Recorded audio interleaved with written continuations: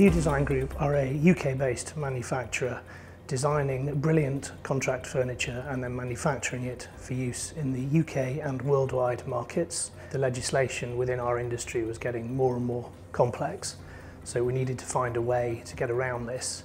So bringing in an external company helped me develop that within the business. It was clear that New Design Group were falling short in terms of tender applications regarding sustainability in the environment. EMS offered a gap analysis at the start of working with New Design Group, and then later moved on to implementing the ISO 14001 management system as well as the FSC standard. EMS did this over a period of 9 months, coming in once a month and working with Tom and the rest of the senior leadership team to achieve them standards. Working with EMS was brilliant. They were professional, courteous and really helpful.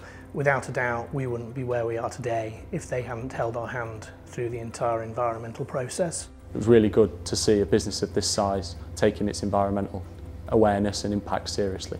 And it was great to see them successfully achieve the standards. And when you walk around now, you can see them in full operation. We moved from being a manufacturer with no accreditations to being a manufacturer with several accreditations, which has not only helped us in the wider environment, but also in the sales process as well, where we found it's easier with tenders and also in pitches where we're far more confident talking about the environment, knowing that we've actually got the credentials to back it up. It also, in essence, lowers their day-to-day impact on the environment, makes them a more adaptable and sustainable business for the future. The wider environment at New Design Group has become far more important.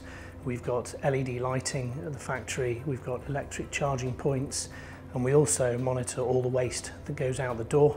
And this is all part of the process of bringing our carbon levels down. We're currently carbon neutral via an offsetting process, but we're working towards net zero, trying to bring our carbon down each year.